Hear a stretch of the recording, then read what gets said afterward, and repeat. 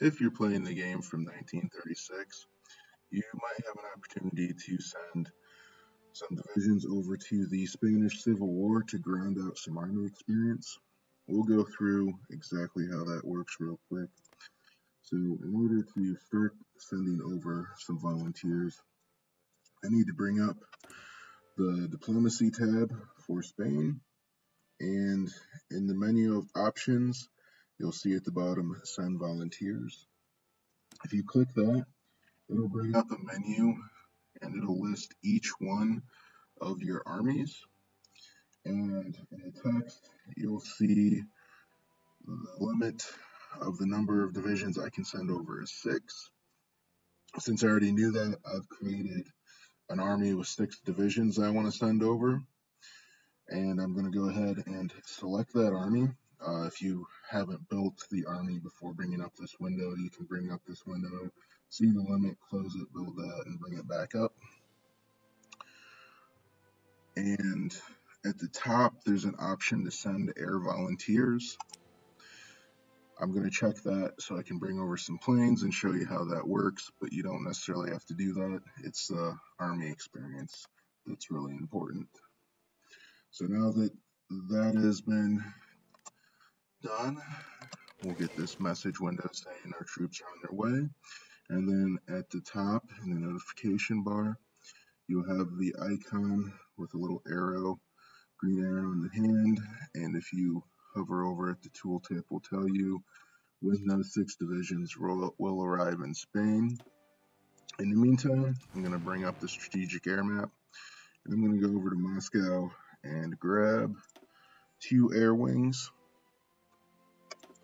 If we look at Spain, the air bases look like the ones in our home territory, except there is a 0 of 2. That is the number of air wings I can send over. So you have to click on the airport icon to get the planes moving there. I'm going to right click and you'll see that 0 of 2 went to 2 of 2. When I unpause, the wings will move over and then I use them like normal. If you send over a wrong wing, you can select them and then go back to an airbase in your home country and send them back. And when they arrive at their destination,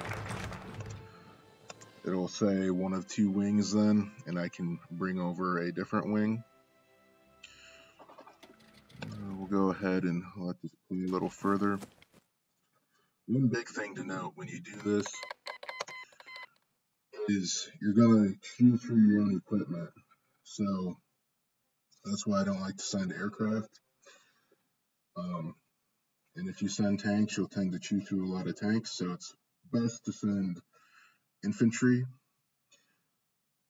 So our divisions have arrived, and on the right side, you'll see that we now have 2 theaters. If this is your first time using different theaters, if you click on the top bar of the header, it won't switch between theaters.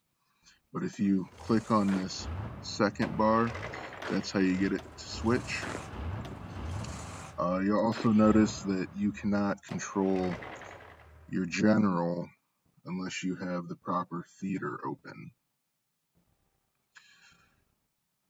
So now that I have this general selected, I can control them as I would a normal army. I can send them over here and do a spearhead into Spain if I so choose. One thing to note with sending over the divisions,